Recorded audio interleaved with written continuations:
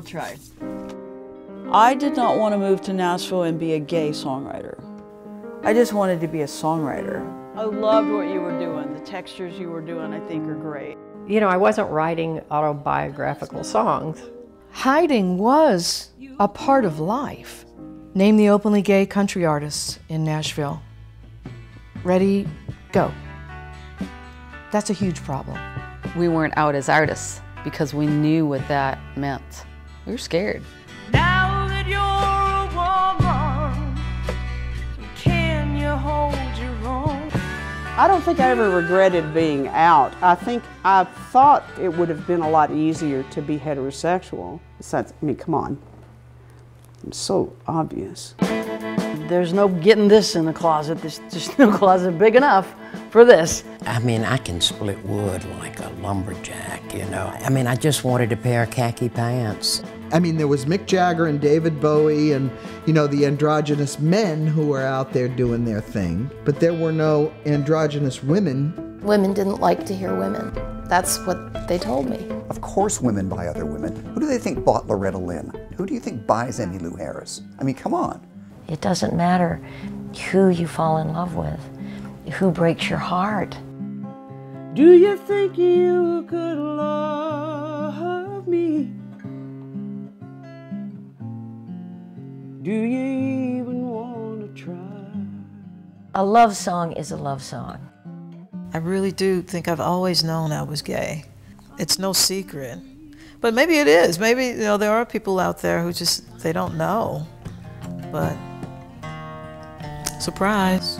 But I'm gonna live where the green grass grows, watch my corn pop up in the rows, every night be sucked in close to you. Raise our kids where the good Lord's blessed. Yeah, there's a huge number of gay women songwriters who don't get in front of an audience. We were writing the songs for the, you know, for country radio songs. There was a lot of us.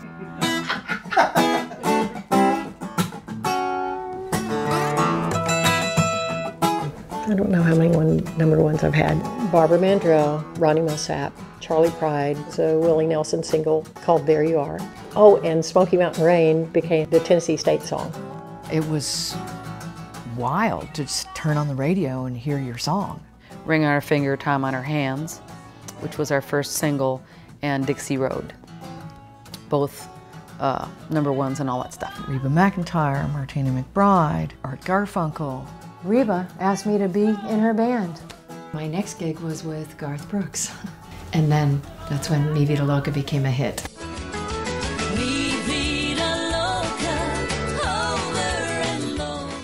I am so happy when I write a song I like. I swear to God, if somebody offered me $1 million for that great songwriting feeling, I am convinced I would take the song. Wow.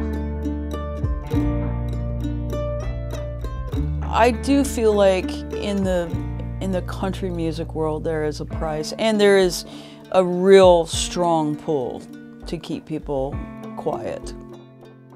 A lot of these people like to be known as the guy who will say it, who will stand up for Christian American family values. Girl, what were you thinking? You know, the bottom line, hun, is sometimes we just don't feel what you feel.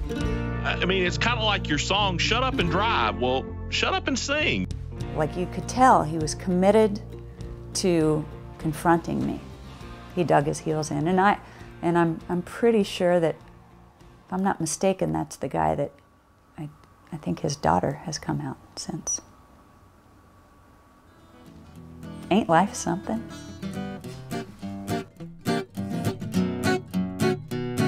Small town blues, small town. I don't care what people think anymore. This is about the music. And if you have a problem with it, then you don't listen to Ruthie Foster. I'm cool with that.